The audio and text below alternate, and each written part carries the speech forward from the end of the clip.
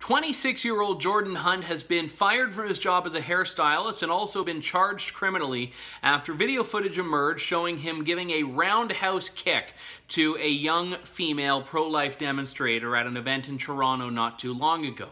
Now, his defense, well, he didn't mean to kick her. He was trying to kick her camera, as though property damage is somehow a defense for what is an act of violence without any equivocation whatsoever. He is your run-of-the-mill leftist, the radical kind that believes it's appropriate not just to castigate people for believing different things than you, but to actually believe that assault is a legitimate remedy for disagreement on a contentious subject like abortion.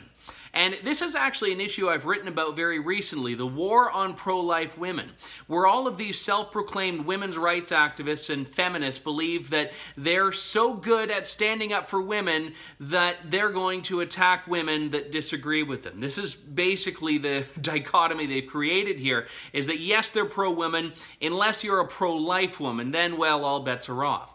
The fascinating thing is that while most people have condemned the violence and said even if they agree with the pro-choice position, they don't think it's appropriate to beat up pro-lifers. How noble of them.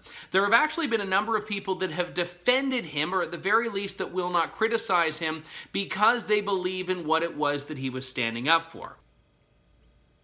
One example is prominent left-wing tweeter Nora Laredo, who basically says, well, because pro-life women are wanting to do things that are far worse, this is okay. This is actually right out of the Antifa playbook, where Mark Bray wrote about this, an Antifa sympathizing professor, that, well, you know what, violence is appropriate because you're resisting fascism. And, well, if you're resisting fascism, then why wouldn't you be violent?